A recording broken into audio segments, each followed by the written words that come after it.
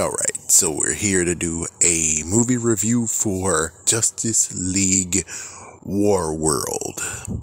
Yeah, it's coming soon, but it most likely is out while I'm actually recording this. I think I'm going to leave some yo-ho-ho in the end because it deserves to be a rant. But for right now, Justice League Warworld. This is ever to be owned? I pretty much think it should. I mean, with this new universe that they've created, wow. And they have done something even more crazy. So before I go into spoilers, like or don't like, watch or don't watch, I think you should definitely watch it. Especially since if you watched Man of Tomorrow, Justice League 1942, and Batman The Long Halloween. If you watched all those so far, you should watch this. Yeah, this is the next movie. As for the Green Lantern one that they've done, that they were like, yes, we are ordained that, what was his name? I can see his name. I can see him, but I don't remember. But anyways, yeah, so the second Green Lantern, and not Hal Jordan. Hal Jordan got booted for the curb. They were like, oh, we've talked about him so many times now. We say, fuck him, he's gone now. We gave you this new guy. That's what they did. So, anyways, in this movie, well, again, like it, don't watch it, don't watch. Should definitely watch it. I think I like it. It's pretty interesting. So, let's get on with what's going on with it. Alright, so the freaking movie begins with Wonder Woman getting into the Wild Wild West, and apparently she's butting heads with Jonah Hex. Jonah Hex gets screwed over. He got screwed over right now. But yeah, so Jonah Hex, and the thing is that allegedly the bank actually decided to be like, yeah, the people of the bank and all the people who are in hierarchy or high aristocrat or whatever, they decided to freaking take the bank. The bank is theirs, and he barred up a freaking wall at the bank because, well, they want to be rich and fuck everyone who actually is in the city. Well, in the small town. The fuck? The small town actually has their own posse who actually will shoot anyone who actually gets out of it. Which, of course, we saw a family who's like, I want a fresh start. And it's like, okay, how the fuck do you want a fresh start if you get lots of money over there? You guys got money. Given they don't get to have supplies delivered to them because, well, why would they? The posse is pissed off by you. So it gets to the point where it's like, I guess I don't understand. Apparently Jonah Hex and the posse are the bad guys and the ones over there are the good guys, or it's just a messed up gray area where it's like, I don't know who's freaking right and who's freaking wrong. I thought it was Jonah Hex who was in the right, but, well, his men kind of suck. Killed the mother and the father of this girl. The girl was going to get shot too with a shotgun, and then, well, Wonder Woman intervened, and then Wonder Woman intervened even more, and Jonah Hex like, yeah, I just gave you my hand of friendship, and you spat in my face. Yeah, it's kind of interesting where it's like, well, if you returned, well, you're going to have to show me what you got, and also your words too. So it's like, so you want to actually have a sparring match with her, or are you trying to throw down as in, oh yeah, throw in that R. Kelly music? It's like, no, it's not really R. Kelly music. Yeah, he's gone now. You can't even use that freaking terminology anymore. It's like, what did the Westerns have? Like, what did the West have when it was like good music, good romantic music? It's like, I don't think they had one. But anyways, basically, it ended with her ending them because, well, Jonah Hex had a plot to use a train and crash into the bank because the bank is actually able to have freaking train stuff. And it's like, okay, hold on. So if they have the freaking damn train, that means that technically they do have the supplies. So why the fuck were they saying, oh, but we're out of supplies. We have lacks of supplies. It's like, what? It doesn't sound like to me that they robbed the damn train. Maybe they do. Not sure. But it's like, something's not right here. Which one of you is the freaking wrong one? The ones who boarded up the damn freaking bank and said all monies are mine, or the ones who actually are shooting people saying, hey, if you're over there, we don't like you. Why the hell do you have to freaking bank and keeping all the money for your damn selves? And it's like, I'm pretty sure the bank people are freaking, it's like, yeah, I understand there's a gray line there, and sadly Wonder Woman joined the bank people versus the ones who actually need the damn money. The town needs freaking damn ass money. Anyways, she was able to get free, and she goes to, I guess there's a new one. Yes, now we get to see Batman. It's like, yeah, this Batman. And Batman go against the guy who's named Warlord, even though it's like, is this Aquaman? It's like, nah. It's like, could this be Green Arrow? It's like, nah, he doesn't use freaking things. Like, I'm thinking it might be Aquaman. But no, it's just Warlord. That's it. Warlord. So he basically was a mercenary, and he just had to kill Warlord and bring his head back to the sorcerer Deadman. And it's like, okay, but he didn't do it. He got freaking prison. Now he's a slave of theirs, and it's like, okay, he's gonna be their guide to go to Deadman's freaking castle or whatever. And it looks like there's technology, and then of course many people got killed from, oh my gosh, the ravenous rhinos, or oh my gosh, this freak show T-Rex, and then the freak show Pteranodon. And it's like, yeah, it's like almost everybody's gone now. All there is left is like at least 3 people or 4 people until he got vaporized, because lo and behold, the sorcerer has magic, but it turns out no, he just got technology somehow. He somehow has technology skills. But he does have a freaking damn Minotaur or whatever. And of course, Batman decided to stab him in the back, but like, okay, well, see you later, dude. Finally gave me the key for freedom, and I'm done here. And then we heard Warlord give out a real horrific yell, and it's like, oh damn, he's dead. And of course, the girl who actually killed the Pteranodon is still alive, and then we get this new girl, and it's like, new girl's freaking damn Wonder Woman. And well, it looks like the freaking sorcerer's like, no, fuck you, I'm gonna just screw you over. And then Warlord turns out to be alive. Yeah, so Deadman has this magical freaking wand, and lo and behold, it's just a pistol with freaking 6 bullets. That's it. Pistol with 6 bullets. I think it might be even 12 bullets, but the dude somehow doesn't know how to reload the damn gun.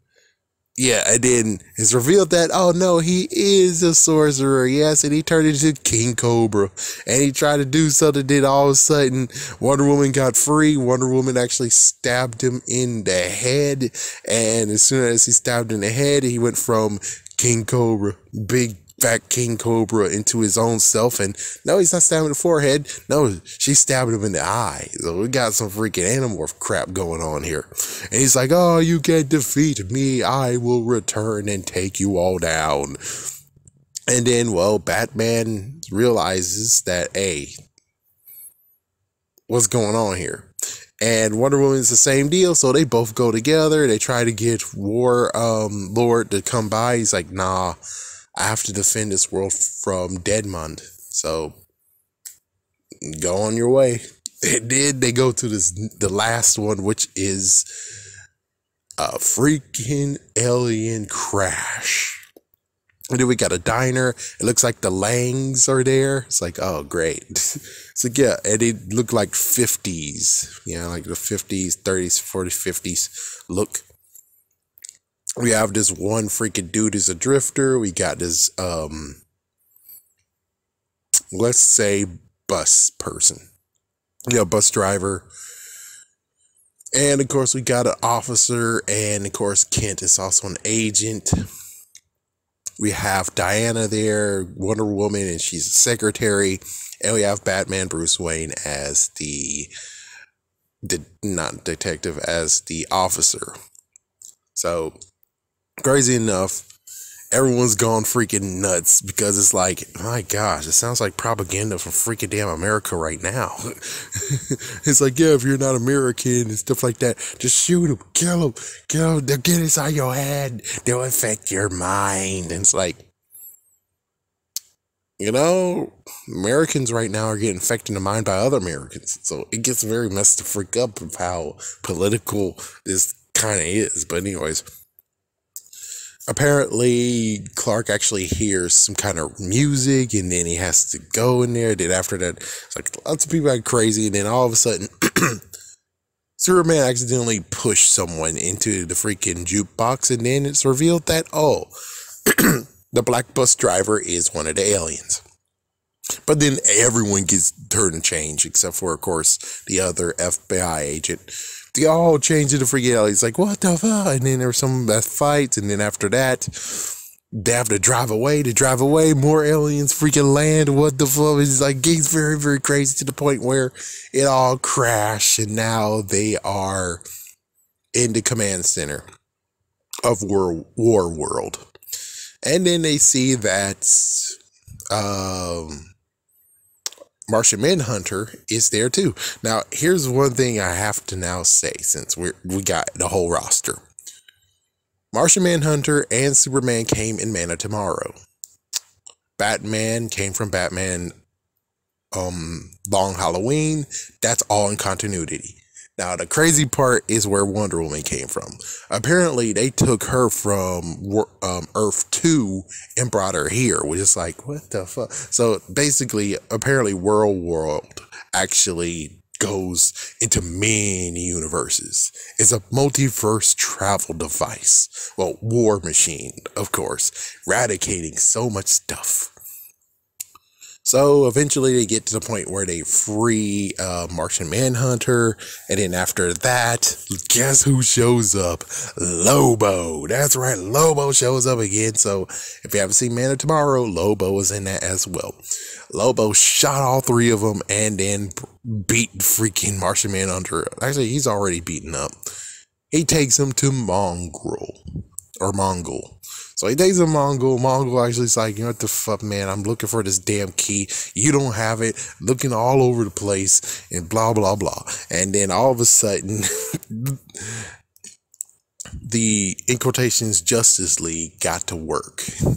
Taking down so many people to the point where they're now actually in Mongol's area. Meanwhile, Martian Manhunter was about to get killed. And, well, Lobo's like, well, I'm going to unhook you from your shackles. You get to have one punch. Make it count. And since Mongol got so distracted, he was able to control a white Martian, because, well, Warworld is actually controlled by lots of white Martians. So it turns out the key is when they fuse together, DNA fusion or fusion whatever you want to call it, with a Green Lantern and a White Lantern. But since the White Lanterns all got killed and he exterminated every single Green Lantern every single time he goes to another universe, that is why he has freaking issues of where the hell the key's at. So he's going to use the key to self-destruct. Meanwhile, you have Lobo, who was like, nah, I'm going to just watch you guys freaking fight each other. Hopefully Mongol was going to die and I get to inherit Warworld, because this is an awesome freaking shindig. You know what I mean? It's like, oh, what? He's planned all this. And then it gets to the funny part where it's like, listen, Martian man, listen, you Martian, I was the one that gave you that back door to connect to everyone. He's like, well, who gave you the thought of doing that? And it's like, I would have liked it to continue a little bit longer, be like, oh, but still, I gave you the idea to give it to me to do the back door. It's like Lobo just continues on trying to actually top what Martian Manhunter just did. So Martian Manhunter actually destroys things, then all of a sudden we got some new person that I don't know whatsoever who she is. She most likely an obscure freaking DC character. Looks like as if she's a herald of freaking Galactus of the DC universe. She comes and say, hey, you three are needed, and takes them to a new place and said, hey, a darkness is coming and we will need your help. It's like, okay, but still though, I was kind of hoping that this Wonder Woman will be the Wonder Woman of this Earth, but instead she's been shifted and taken from another Earth. Not to mention, she doesn't really sound, she sounds like herself, but not truly. Because the other one actually had like some, I don't know, maybe because of the friendship and the bond that she got for the others, she's different, but it sounds, she's supposed to be like more bold than this. It's like, yeah, and Justice League 1942, she seems more bold. And well, note, everyone in the ship, all the white Martians, I forgot what was going on with them. Innocent bystanders, I guess. Oh yeah, the ship actually is fueled by anger and fear, rage and fear, which I'm like, so basically you need the Red Lantern and the Yellow Lantern? Is that what you really need? You just need to take the Red Lantern and Yellow Lantern power sources and hook it up to the freaking Warworld and you'll be good? Apparently that's all you need. I don't know. Yeah, so I guess yay for Wonder Woman being a part of this universe, even though it's like, oh, that's kind of a cheap, you know? And it sucks that the Flash didn't get to be a part of this either. It's like, oh, come on.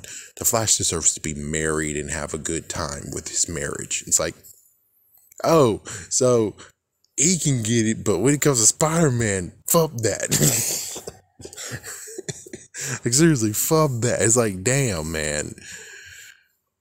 It's like, yeah, do we really get to talk about that? Where it's like the TV show and this new franchise. Let me try to remember what happened in the previous franchise. I don't think we even looked at, yeah, but not to mention Young Justice too. So we got three of them where it's like Flash gets to be married and have a freaking damn wife and might even have a kid. No, not yet. He doesn't have a kid yet. Except for the TV version where it's like, yeah, it ended with him having a child. And all the Spider-Man doesn't get married. One time he did get married, but it turns out she was a clone. The fuck. Yeah, and I have to look for him. Spider-Man Unlimited, he's married, but we only got to see that in one episode for at least 5 to 10 minutes. Well, not even 5 to 10 minutes, sorry. 5 minute. Yeah, some bullshit right there. So they most likely are getting ready for Darkseid, I guess, because always when it comes straight down to it, Darkseid is their big bad. Yeah, it's like, hey, unlike freaking Marvel has a few good big bads, but it looks like they're trying to really get Kang the Conqueror here, which he deserves it. Thanos got it. Maybe Galactus is gonna get something in this too. Maybe the Beyonder will get something someday. High Evolutionary got canned, so oh well. But he was good. It's like, yeah, that I have to admit that was good. Good twist and everything. But that's everything. I don't know if there's actually a ends credit because time for the yo-oh-oh part. So, of course, I actually watched it thanks to a source. The only messed up part is that when it comes to a source, there's many other sources of how he got it. The only messed up part is that there is one source that I dread and hate every single time when it comes to any movie, which is none other than Slot Kings. It's like, okay, so let me get this straight. Slot Kings have the power to get movies and shit.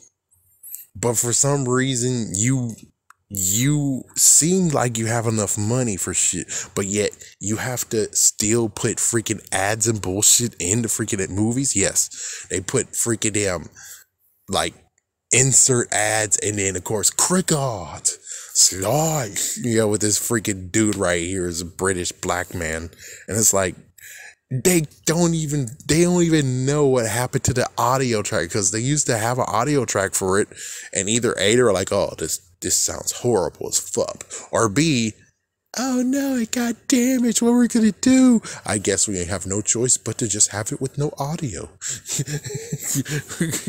We can't have the voice in there anymore, no audio. It's like, then just remove it.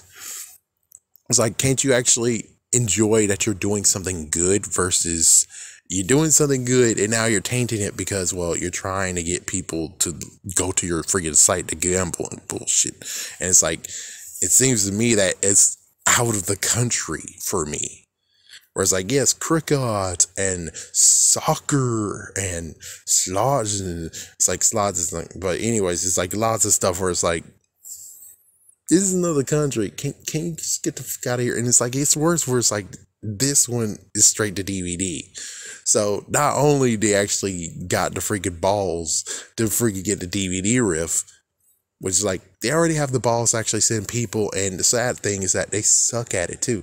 It's like, how the fuck do you actually have the money, but yet you haven't truly gotten to enough to bribe people to give you the digital copy of it? Instead, they still have to do the whole thing of, we snuck a cam into the freaking movie and we're able to film the movie, but there's many people, and plus we have some stupid dumbass idiots we hired that scratch their arms and cough and bullshit, and well, oops. It's like, why don't you go when no one's in it, you know? It's like, yeah, go to, it's like, I don't know what the freak is going on here.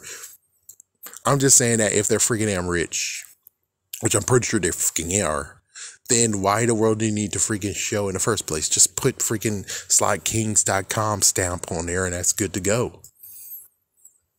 It's like, yeah, give back, you bastards, because you're freaking causing a lot of more people to lose their damn money and have gambling problems. But here you guys being bastards. It's like, just, what the fuck? So yeah, I hate them with a freaking passion. I'm like, I wish we can just screw them over and cancel them out in the end. It's like, I don't care the whole thing of where it's like, oh no, but now the flow of the freaking movies and stuff, it's gone. It's like, there's other ways to do it. All I can tell you is that Slot Kings suck ass. And I hate every single time when I freaking turn on the freaking movie, they're there and they're doing so many damn languages to make sure that we're getting so many people involved with Slot Kings. Frick you.